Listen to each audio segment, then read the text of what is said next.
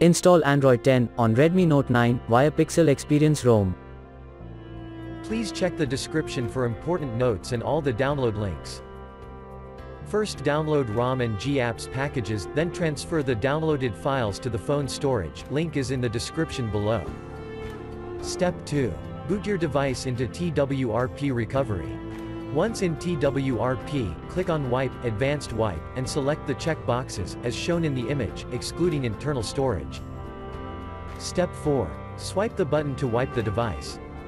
Step 5. Go back to the recovery main screen, and tap on the Install button.